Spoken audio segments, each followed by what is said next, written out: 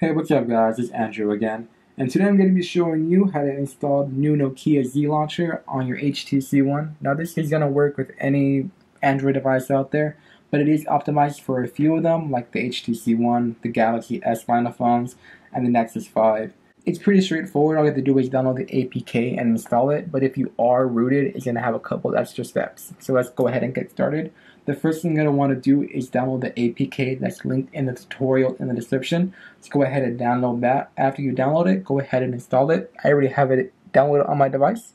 So I'm going to open up a file explorer and then go to my downloads folder and download and install the Z launcher actually.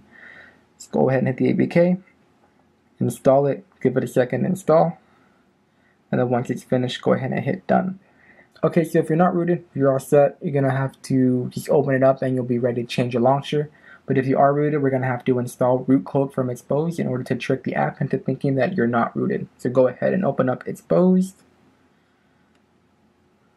Go to the download section and then download RootCloak.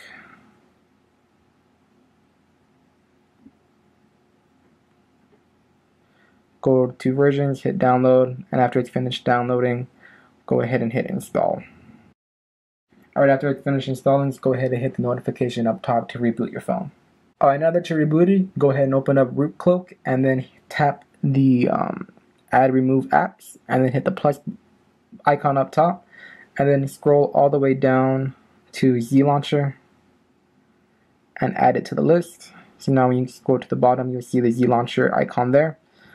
Then go back so you're all set. And now you can set the default launcher to Z Launcher as well. So go to your settings, go to personalize, home screen, and select Z Launcher. Now when you press the home button, you'll be brought to the Z Launcher instead of the Sense Launcher. Okay, so this is the basic layout of Z Launcher. It has a clock and calendar widget up top along with your most contacted contacts and used apps. Now that list is going to change depending on the time of day, where you're at, and how often you use apps as you keep using Z Launcher. It also comes with a regular app drawer. Basically has all your apps here in alphabetical order along with the dock. You can't really add widgets or anything yet because this is still a pre-beta version of it, but there is plans to add that in the future. Now what's really cool about it is that you could use it completely with one hand, because in order to search your phone, all you have to do is start drawing letters on your home screen. So if you just see if I want to look for Clash of Clans, I could just put CL and then you could go ahead and tap Clash of Clans and that'll open up right away.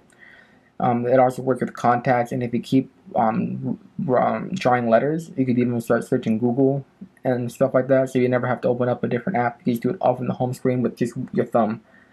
So that pretty much covers it. Keep in mind this is a pre-beta, so there are going to be some bugs here and there, but from what I've used it so far, it's been pretty smooth sailing.